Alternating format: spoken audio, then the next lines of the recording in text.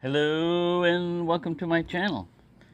Well, this is one knife pattern that maybe you've seen people use or you don't use at all because the main chores that it's used for or work or whatever it's used for you don't do anymore or you used to do. But if you haven't figured it out by now, it's called the Hawkbill because it kind of looks, like a hawk. Don't do what I almost did.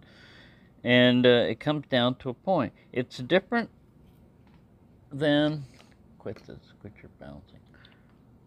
It's different than a half hawk, which is basically a sheep's foot. This one almost has got a little up curve to it. Now you can get the kind of like the best of both worlds here with the right edge because it's got a little hawkbill to it. Quit bouncing. And it's got a combo blade here. It's got a little pointy stabby blade, a couple little versions of wire stripping type of thing. So this would make a good, kind of like electrician's knife because this is good for a cable. A lot of times you could roll around and cut the jacket off of cable without nicking. That's a trick. Without nicking the usually copper or wire or whatever inner conductor, but I thought it would be good to, show some different examples of it, and it's also available in ram horn. See right here. And then it talks about marbles here, which has been around a long time. And you can catch cancer if you're in California. It's made in China. It used to be made in the USA. This used to be their factory.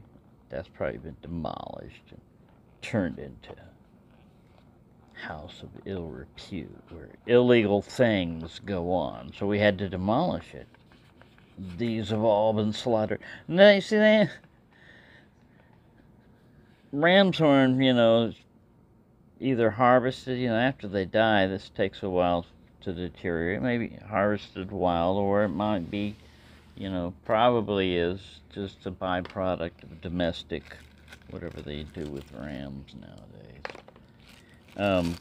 But because this is natural, that's why we naturally have an earthquake going on. Let me straighten this camera. Quit that. Maybe I won't bounce into it so much. This side is pretty good, with the natural look to it. This is good also. Sometimes you don't always get that. Sometimes this side might be really light, and this side might be really dark, or they might both be light, or they might almost both be like translucent. You just never know, with natural material, but this is pretty good.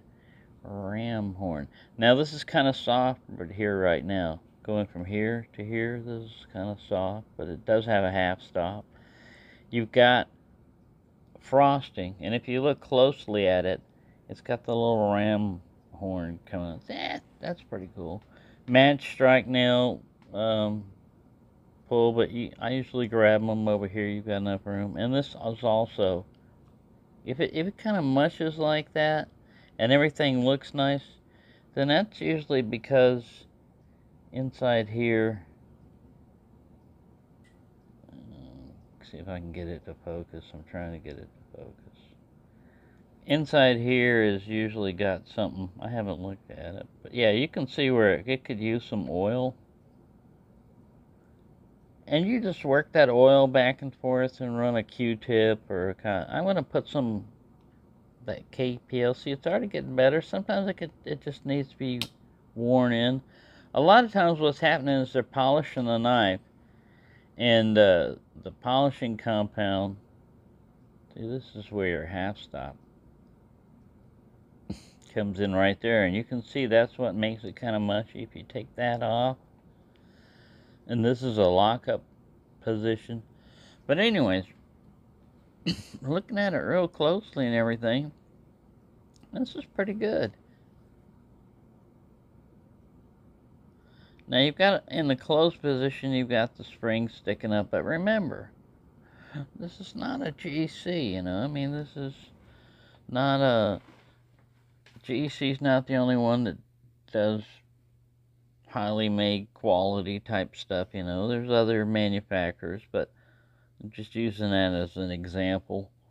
It's to one side a little bit, but this is where you do your nail in it. Let's see if it's doing any scraping. A lot of times you can look in here and see, I don't see any. And then you can look on the blade. This frosting lasts quite a while before it starts showing up where you've got a pretty sharp angle on here and over here. Now, this one's going to be a giveaway knife. Now, the way I do it is, you know, you've got to usually use some kind of like secret word if you want to be in it, and it's usually limited to what I call the lower 48 states, just because of shipping and laws and everything else. Well, I've thought of something about the laws that we can sidestep. Now, I won't be able to send you a knife, but I will be able to send you a sticker, and if you win, it's going to be something like PayPal or postal money order or something like that. So this particular giveaway is going to be open to anybody that can receive mail. I will have to verify your mailing address, and usually the best way to verify your mailing address is to either take a photograph of your, you know, mail that you receive, because a lot of people forget stuff, especially overseas. You forget how it's written down, and here it's different for us. We have a certain way of doing it, and if we don't see it that way, or ever, it can be confusing, or vital information could be left out. So if you do it that way, that will help. But anyways, we can't do pictures, you know, in this particular giveaway, but I'm just saying, you know, that when we go to verify the winner, if it happens to be that way, it'll be an overseas thing, and I'll open it up this time. I can't do it every time, and if nobody from overseas wins, I call it overseas, but you know, Canada could be considered overseas. If nobody wins from overseas this time, then we'll continue to give this stuff away until somebody from overseas does win. And then it's usually, I think maybe once a year I can do this, you know. And the giveaway, like I said, will be around $40. So that should be enough for you to get some kind of traditional knife. And anybody that says, well, you know, the other ones, these are normally around $15 or something like that. And yeah, that's because of my members and everything else. But usually there's a lot more than $15 going there. And people in the lower 48 get to enter in every month. These people, you know, can make a comment or something like that, but usually they don't get to participate like everybody else. And I have sent knives overseas and stuff before, but that's before they started season stuff and even taking, if the word, you've got to describe it accurately. If the word knife is even in the description, they'll open up the package and just either delay it or completely take it. And it's up to the person that's on the receiving end to get it back, and sometimes it costs them a lot of money and stuff like this. So this way, like I said, PayPal's probably easiest because I can send it like friends and family, and they don't get take a huge chunk out of it and stuff like that, and it can be transacted right away, you know. The mail is a little bit riskier, especially if you try to send cash, so, and then you have to worry about conversion and all other stuff, but one way or another, we'll try to work that out if that comes down to it. Now, the way I do it is you leave a comment if you want to, you know, be in on it. And that's not just this knife. I'll show all the other stuff later. But, I mean, I wanted to get this out of the way before it gets too long. And this is for July. We still have an August drawing to do, and I want to show you, this is not in the giveaway, but I want to show you what I got from my own. See, look at that.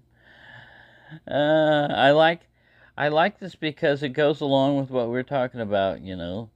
And you have you have a big area right here where you can display a lot of colors and stuff. Like if you wanted to just try different handle materials, you can go with a tiny, you know, or a small toothpick.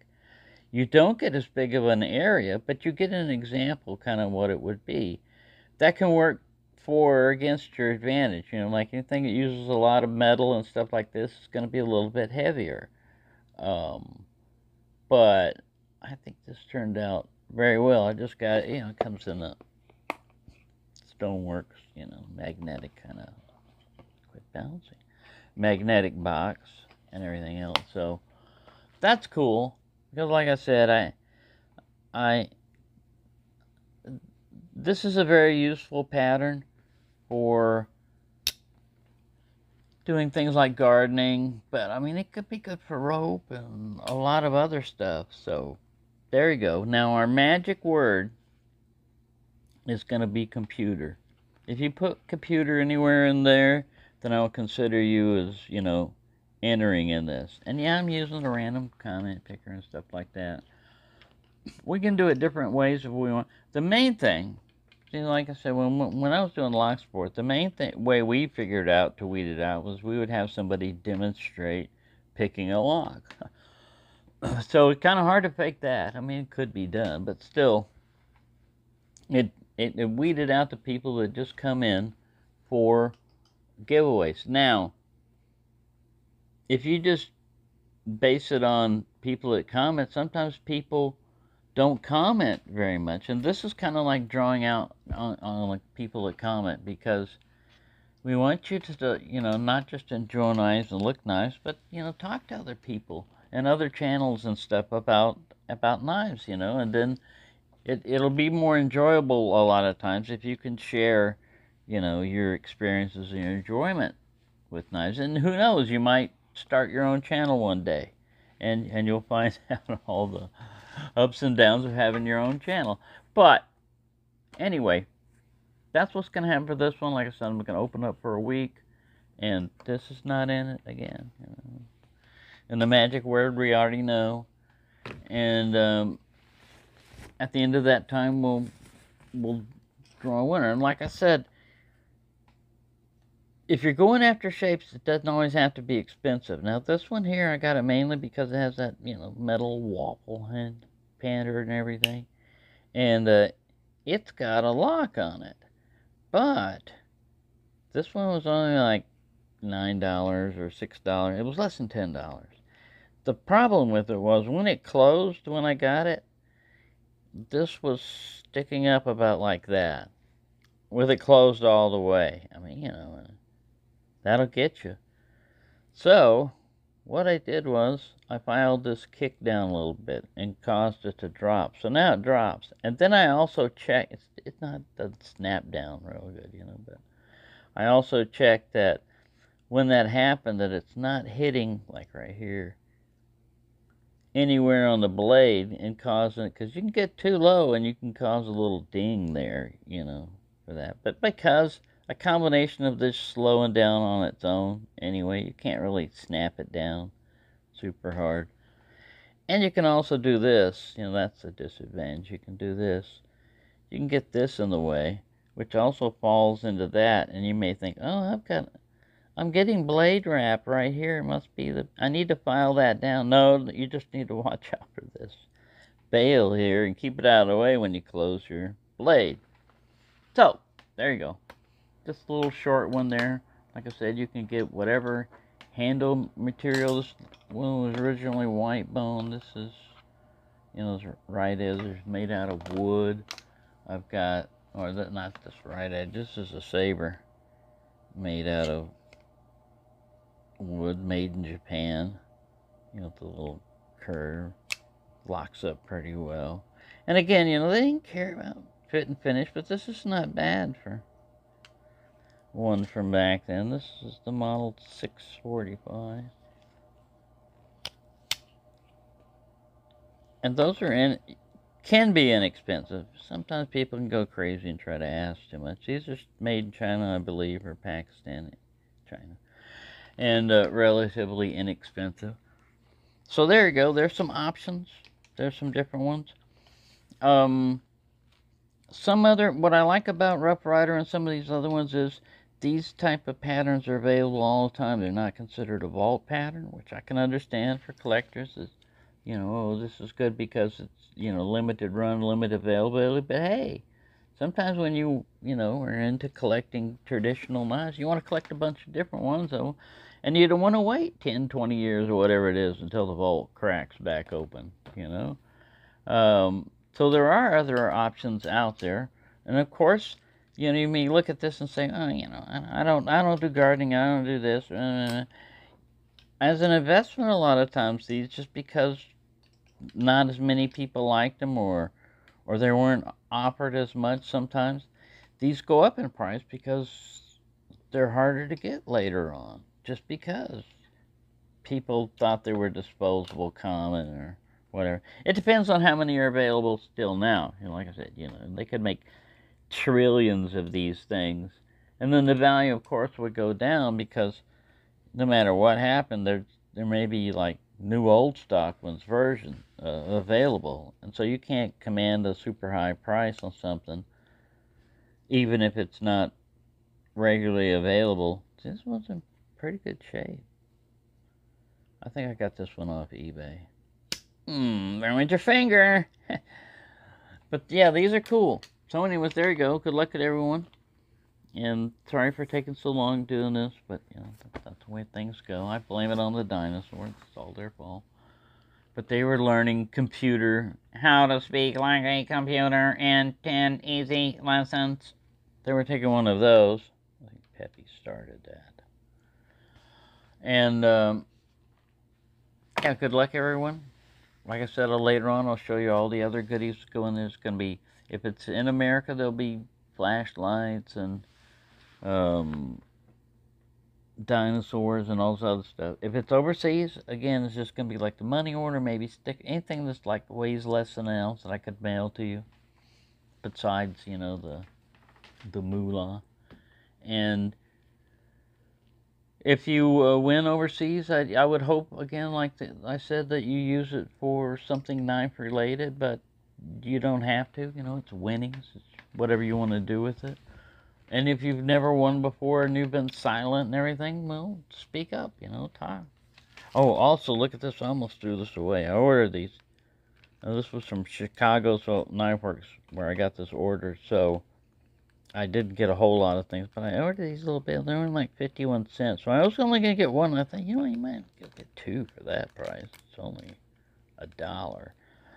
So the difference between this is, usually I improvise and make something like this, and now I can just replace, you know, for cheap, for inexpensive, because all you got to do is peen it down on there, and you got yourself up to that size. You know, it's a small one. It's not going to be for a huge, you know, wide, multi-layer one. So, thank you for watching, and have a nice day.